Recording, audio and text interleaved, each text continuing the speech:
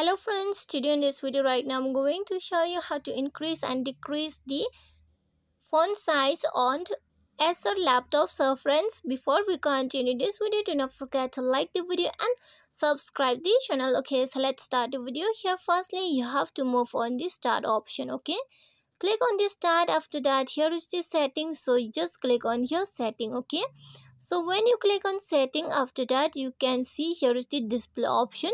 So friends, you have to click on the display. Okay, when you move on display on the down, you will be able to see the scale option. Here is the scale, so just click on the scale. When you click on the scale, this is the text size. Okay, so you have to click on the text size. When you click on the text size, you will be able to find the the scale of the text size. Okay, so if you want to increase the text size, you just click on this option like this.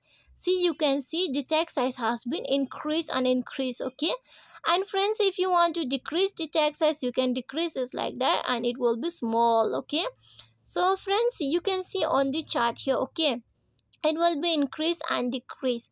See, so friends, I want to put this chat till this much. Then click on here on the side apply option.